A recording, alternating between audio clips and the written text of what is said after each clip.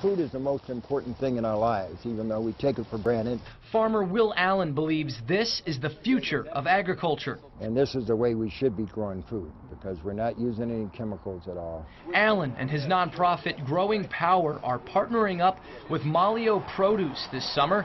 They're building 11 greenhouses just feet from the company in Glendale. So the land was sitting here idle, and thought, what a perfect opportunity to grow right here.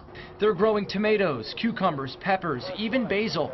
Having that produce on site helps get that food to the consumer faster. Walk 50 feet, put it inside the building where it's going to be washed, packed, processed, sorted, sized, sliced, diced, and put out into distribution.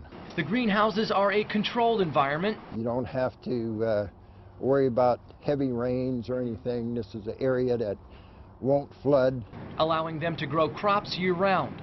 Think about our climate. It's not California, but we're creating like a California environment. Will says the conventional way to do this project would be very expensive, up to $3 million, but the way they're doing it right here, very cost-effective, only costing them about $60,000.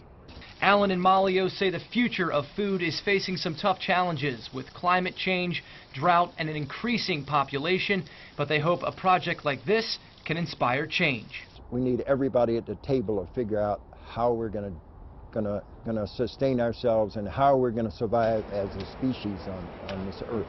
In Glendale, Tim Elliott, WISN 12 News. What a project. Currently, 8 of the 11 greenhouses are built. They plan on harvesting the first round of crops August 1st.